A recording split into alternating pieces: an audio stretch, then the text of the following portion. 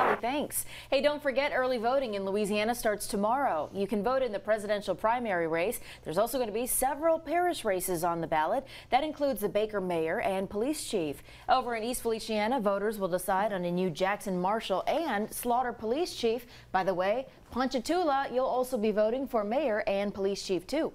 Early voting kicking off tomorrow. Of course, it's going to run for a week, excluding Sunday. If you need to request an absentee ballot, the deadline for that is March 19th. Election day itself, a little more than 2 weeks away now, March 23rd.